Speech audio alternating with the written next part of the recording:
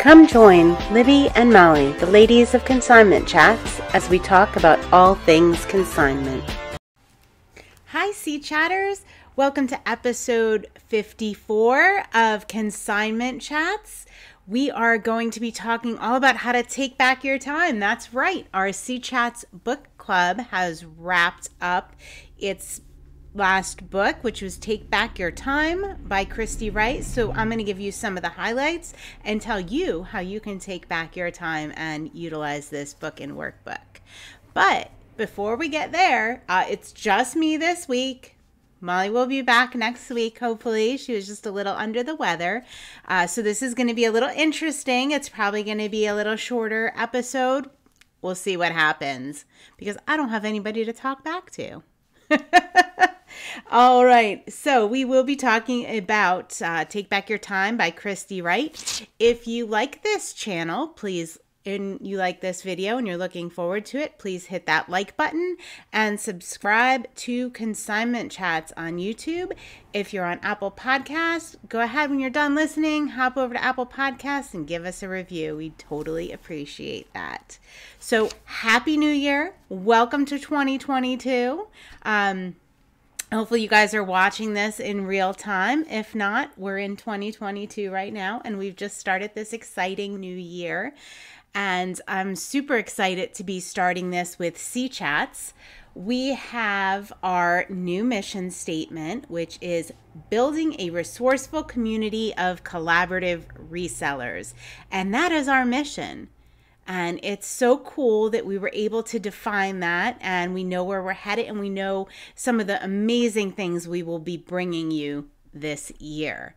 So if you missed when we defined our mission statements, I know we have a couple people in the community that are working on theirs right now. I'm going to tell you, let's see, episode 50 is where we talk about mission statements and how important and transformative that can be to your business. So if you're on the fence and you're thinking about it, go ahead, listen to episode 50 and see if that maybe will help you out to develop a mission statement. Then go over, hop in our community, Consignment Chats community on Facebook, and let us know what you think. Let us know where you are with your mission statement. We also have a very cool challenge going on with mission statements. When you complete yours, hop on TikTok and Instagram and make a cute little reel with it. If you want to see the ones we did, hop over to Consignment Chats on TikTok or on Instagram and take a look at those videos. And it's just a short sentence, as I just read, building a resourceful community of collaborative resellers. So if you are one of those collaborative resellers out there, tell us who you're collaborating with and bring them into our community because that's what we're looking for. And I know a lot of us are super busy, so let's get down to business. Okay. Oh, wait. So we did our episode on mission statements, but for those of you listening on podcast, we also have a workshop that is only available on YouTube. It's just a quick chat. It's less than 20 minutes. And it's Molly and I actually coming up and workshopping our mission statement for Sea Chats. So if you want to see actually the process of how we did that and if it may help, it's probably one of the best 20 minutes you're going to spend. It will just keep giving back. So I'm excited to see what you guys are coming up with for your mission statements. I'm just really looking forward to that in 2022. Okay, so let's get into Take Back Our Time. In episodes 36 and 38, we went live, Molly, Tiffany, and I, and we talked all about time management, our struggles, the tools we use to manage that time, and they are awesome. They've been some of our most popular episodes. So I'll link those up if you want to go check those out. Definitely worth it. So the reason I'm mentioning that is because Take Back Your Time has to do with time management, but it's on a little bit of a higher overview level. So if you are finishing up Take Back Your Time, do that first and then go back and listen to the time management episodes, because the time management episodes are more about tools. The Take Back Your Time book that we're discussing in the Sea Chats book club is about what you want your life to look like. What kind of person do you want to be, and what are the steps you need to take, and what you need to prioritize to get there. So, all right. So in our C Chats book club, it is a private group on Facebook. You do not need to belong to it, but if you're interested, go over there, hop in, and you can see every week we met and we discussed this book, members of our community. We discussed this book, and I recorded a private video on Zoom, which if you're a member of the group, you can see. And you can follow along every week as we discuss, and as you're reading it, go back and watch the episodes and see how other people are implementing this, or what our thoughts and take on it was. So that is a great resource. Now, at the end of January, we are going to meet again, still about Take Back Your Time. And we're kind of going to do a where are we now? What are we struggling with? What has really worked for us? And hold each other kind of accountable for that. So at the end of January, we're going to meet. Feel free to join in. You can join in now, finish up the book and the workbook. There is an accompanying workbook that is phenomenal.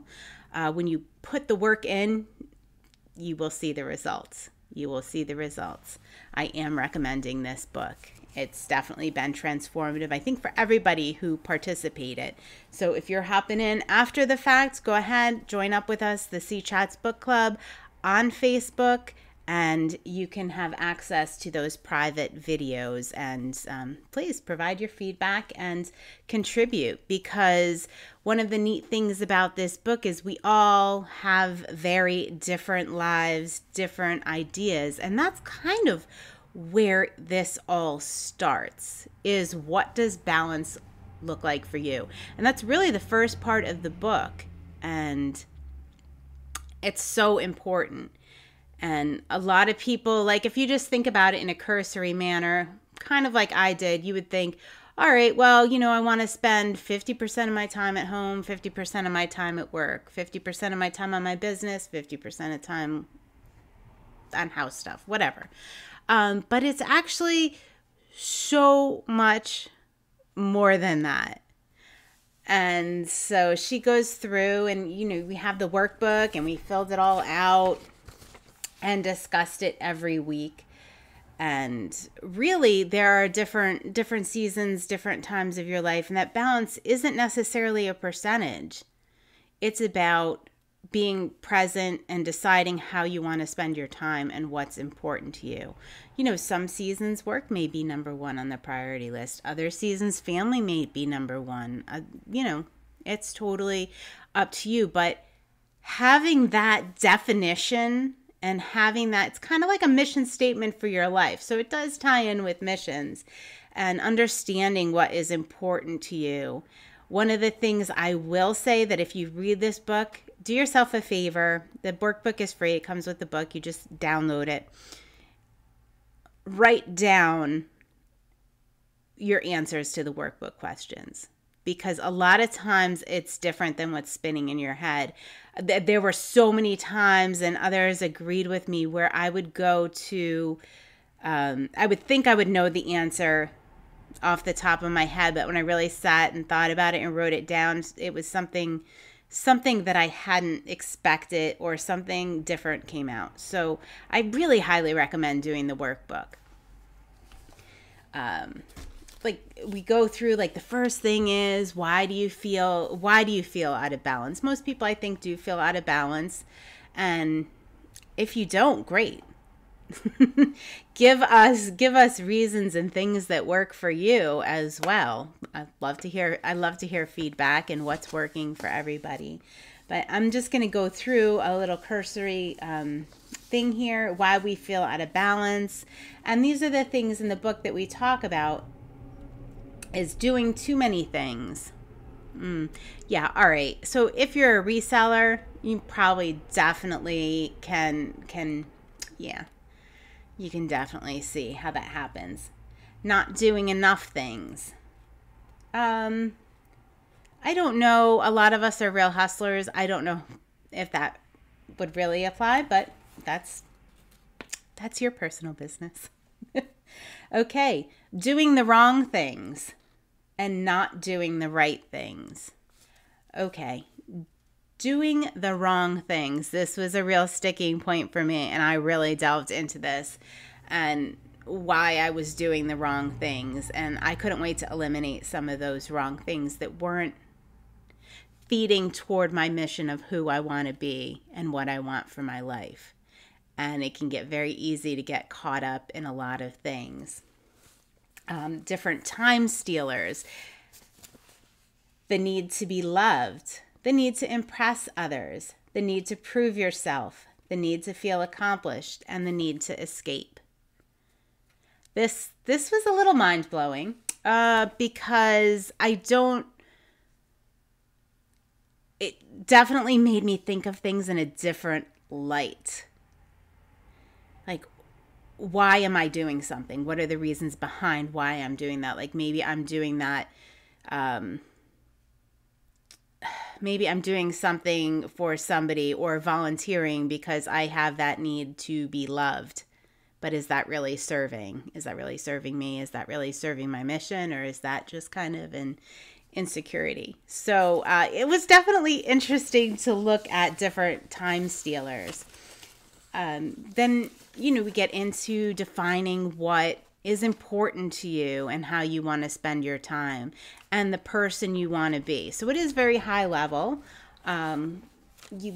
Five things of how you want to be. What kind of person do you want to be?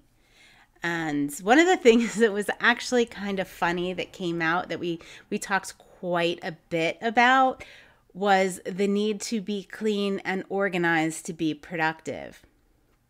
I didn't realize how important this was to me personally, but also others in the club in the book club identified with that.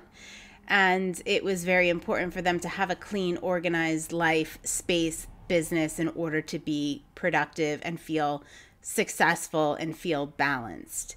So that was one of the things that I'm definitely going to embrace and work on and definitely stop apologizing for.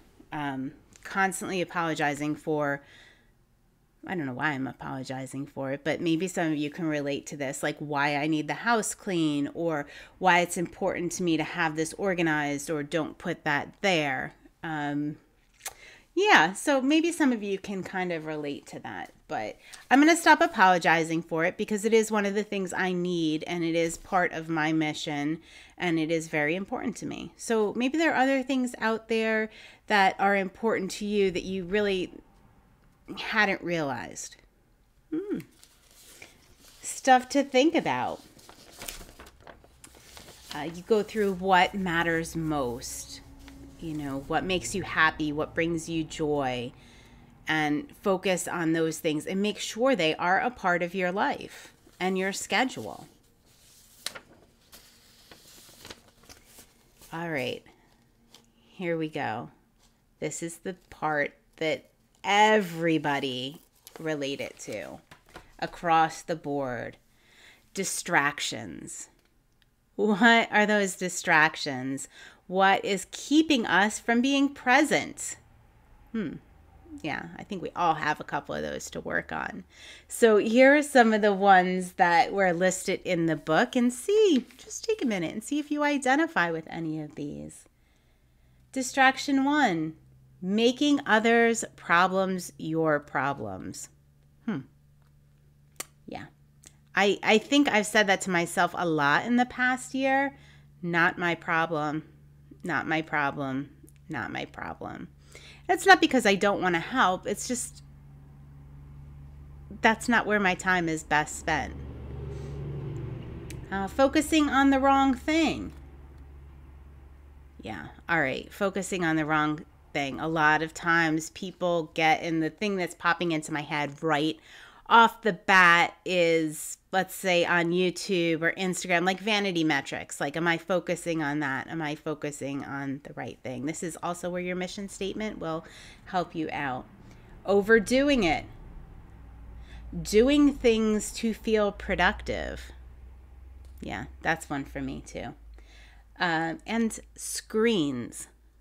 Yes, mindlessly scrolling on Instagram, mindlessly, watching Netflix or binging on something that we're not really that terribly interested in. Is that really the best use of our time? Are we using that as an escape? Is that a distraction? Because, how cool is it to be engaged and be present where you actually are? And I'm not saying like don't watch Netflix, and I don't think that was the point, or don't scroll on Instagram. But when you do that, have time set aside and make sure it's something you're truly enjoying, that's bringing a benefit to your life, that's making you happy. And if it's not, maybe it's time to ditch that distraction. I think a lot of us will probably struggle with the fact that we need boundaries around screens. As part of our jobs, I personally, and probably most of you, have to do social media, right? That's part of what we do. That's part of building community. That's part of our jobs. So what are the boundaries around that social media? Something you might want to give some consideration and thought to. I personally try to set a timer, do it at a certain time each day, and not mindlessly scroll and get distracted, because sometimes social media doesn't make me feel that good. I mean, when I'm interacting with all of you in the community and answering questions, but sometimes when I'm watching all the other amazing stuff that people are doing, it doesn't really make me feel that great. I mean, I'm happy for all of you and your successes. That's not what I'm talking about. I think you know what I'm talking about. And you get into that whole comparison game, and it just doesn't serve me in any way. And I think I'm probably not alone in that. Just drop a comment, let me know.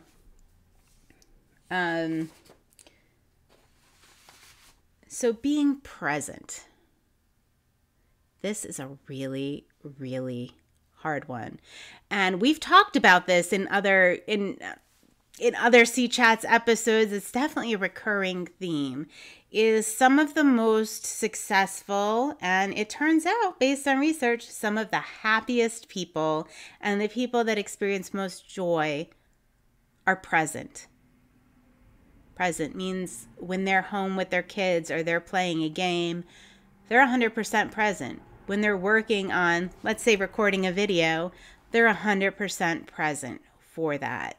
And they're able to focus and keep that in check. And that's something that I think probably most of us need to work on. I know I definitely do. I don't know anybody that maybe couldn't use a little work in that area of being present. But the most beautiful thing being present does is eliminates the guilt. I think the second I became a parent, it really hit me when I was at work. I felt guilty because I wasn't at home. When I was at home, I felt guilty because I wasn't at work. And I was always thinking about where I wasn't, and I wasn't present. And it was just constant. And it was probably always there. It just really came to the surface when I had children. I always felt guilty. And being present eliminates that, like appreciating where you are. One way to center yourself is to just be grateful. If you find yourself losing focus, stop. Think of 5 things you're grateful for in that very moment. You have to be present in order to do that. So just a little food for thought. I think we're all going to work on being more present this year.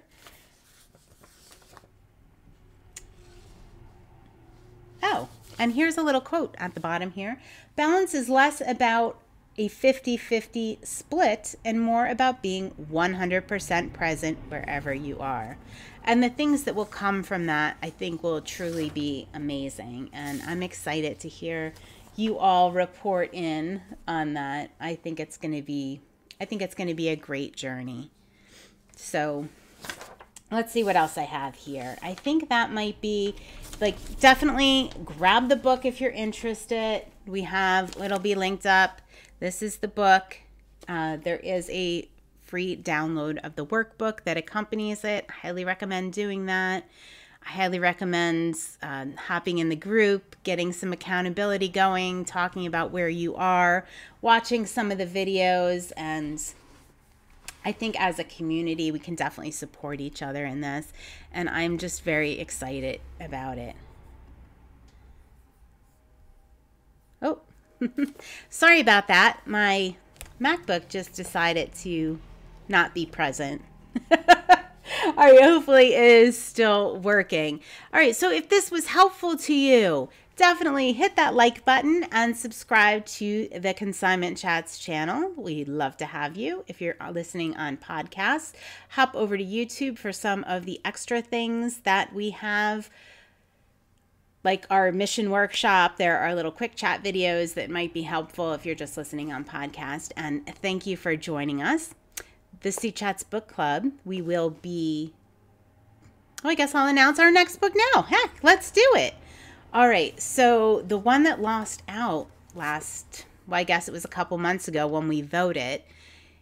We voted between Take Back Your Time and Dale Carnegie, How to Win Friends and Influence People.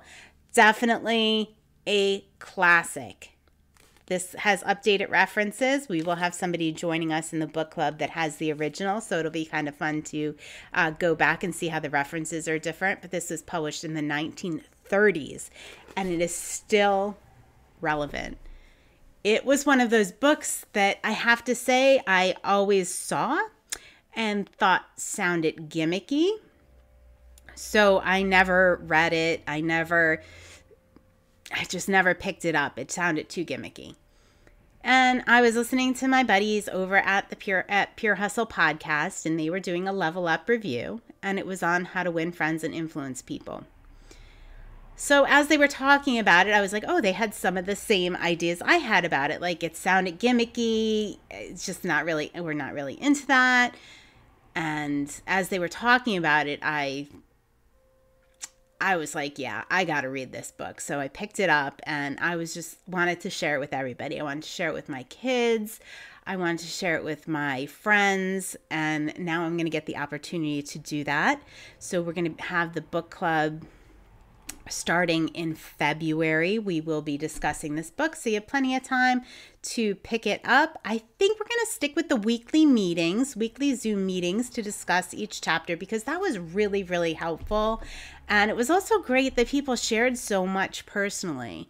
And I think this book actually, when I read it, I don't know, 2 years ago, year and a half ago, definitely changed the way I interact with people, how I think about things. It was way more pivotal than I had anticipated. So I hope you'll join us. And if you've already read it, let's read it again. I'm reading it again as we go through it. So thank you all for joining us today. Well, joining me today. I guess there are other people listening, so I feel like there's an us. And, oh, let me grab my coffee cup. Cheers! Thanks for joining Libby and Molly, the ladies of Consignment Chats. To find out more and keep chatting, find Consignment Chats on YouTube, Facebook, Instagram, and podcast. As always, you can find all of this information at consignmentchats.com. Thanks for joining us.